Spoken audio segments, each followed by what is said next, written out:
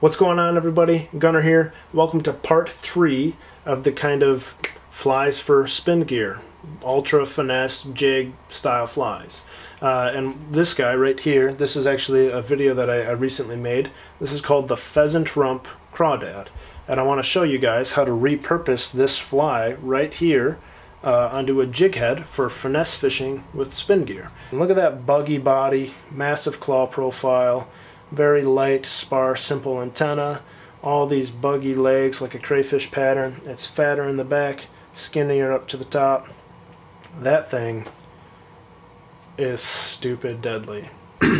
On the previous video, I said I was going to tie it in the same size.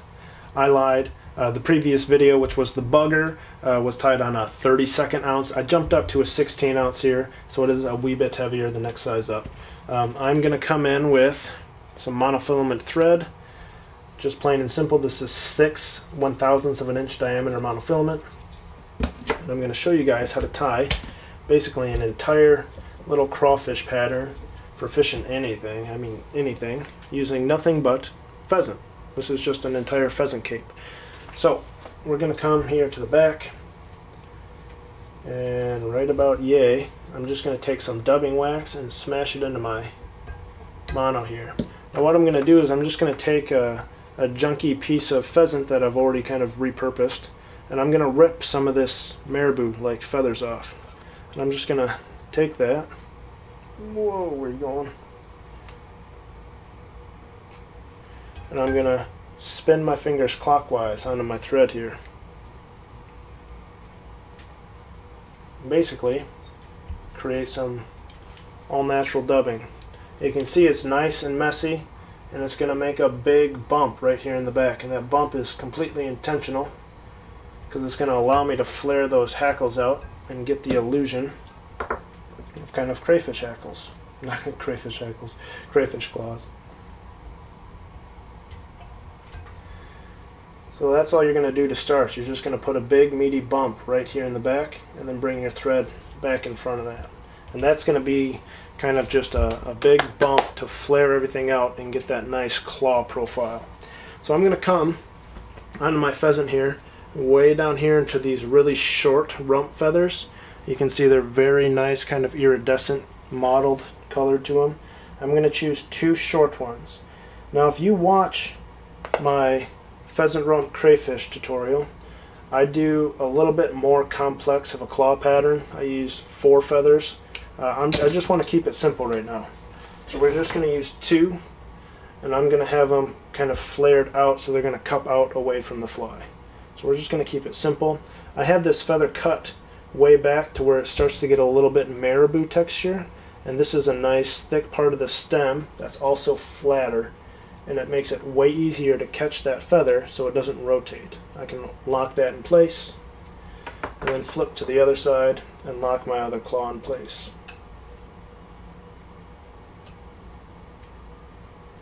So that is already a pretty simple little fly right there.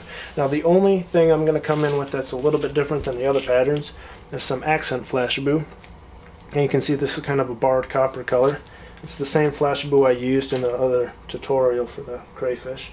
I'm just going to drape that around my thread, pin it to the top, and basically just get some antennae that come out over the back of that, because I think that's a pretty important little trigger. And so I'm going to cut these maybe an inch past my claws, and that's about it. Now I'm going to come throw some more wax on my thread. I'm going to take some junk pheasant here and just spin my fingers clockwise around that thread. I'm going to build up another bump right here. And now to finish the fly, all we're going to do is take pheasant rump. We're going to try to do probably 3 pieces to finish the fly, and we're just going to palmer a long pheasant rump, a medium pheasant rump, and a short pheasant rump here at the back, and then probably 2 right up at the head to get a nice full profile. And I'm not going to put a carapace on this. I'm not going to do a darker back. I'm not going to try to create the horn. We're just going to make it buggy with claws and antenna and have that kind of fleeing crayfish presentation without making it too realistic. If you want to know more about how you could kind of imitate a more realistic crayfish pattern, feel free to check out this tutorial, the Pheasant Rump Crawdad. because that'll show you a few more techniques there. But we're just going to keep it simple. So I'm going to find a nice premium long pheasant rump to make kind of our legs and mouth parts. I'm going to take a pretty decent medium one, because we're going to move up the shank a little bit and I want it to be fairly long. But then we're going to get a decent taper by going to a nice short one to finish the fly. That being said, that's a lot of lead up there, so you're not going to get a lot of turns. Maybe I'll use 2 to finish the fly. So we're going to use 4 total, just because that's a lot of lead up there and I want to make sure that we have a nice buggy kind of leg profile. So I'm going to come and I'm going to preen this back to where it gets more like marabou. Cut that clean, preen off a little section of stem here, lock that stem in place, and from in front to behind, come from behind back to in front over top of that. That's going to be a nice little figure 8 there. Lock your thread in place with 2 half hitches so the marabou doesn't relax. Find your stem and just walk it around.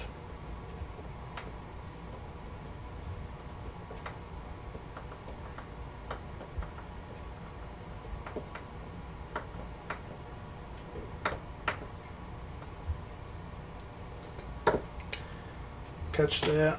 Then I'm just going to kind of control all these, get them on the other side of my hook point here.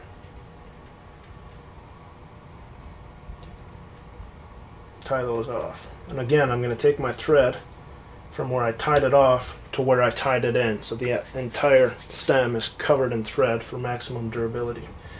And then, this might be easier, I'm just going to whip finish down here, and then I'm going to hit that with some super glue.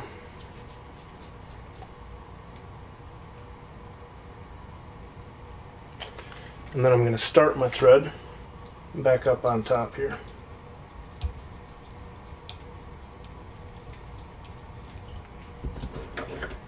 Now I'm going to come in with that medium long pheasant rump hackle. I'm going to treat it the exact same as my previous one. Probably be ideal if I waited for all that super glue to dry here. Going to figure 8 that hackle and then lock 2 half hitches in place. Yeah, she's mostly dry. Going to come up and find my stem here and just slowly, gently walk that around, preen those hackles back.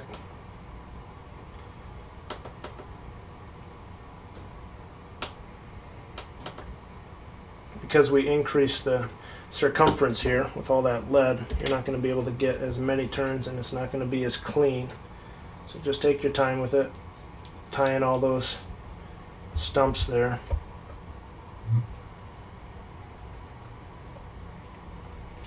And then I'm going to come in with 2 short ones. I'm going to try to do maybe 1 turn each here, just with that thick piece of lead right there. So I'm just going to worry about catching that hackle. I'm not going to figure 8 it this close to the jig eye. That gave me some trouble when I was tying the bugger. Trying to figure 8 it way up there. Just get 1 nice clean turn. Yep, that'll work.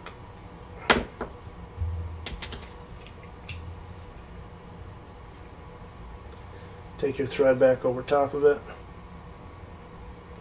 Then come way up to the eye here. Take that last short one and just rinse and repeat this guy.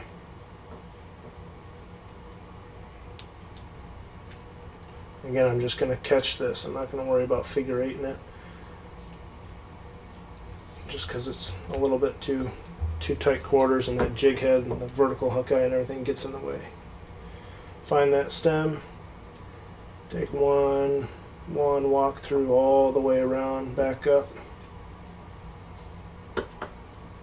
Catch that guy off, take all those hackles, preen them back, and take your thread back over the hackles. Yes. And that is a super simple, and I'll show you the full profile here in a second. Now I like using the mono, I should articulate this. The mono has a lot of strength for the size.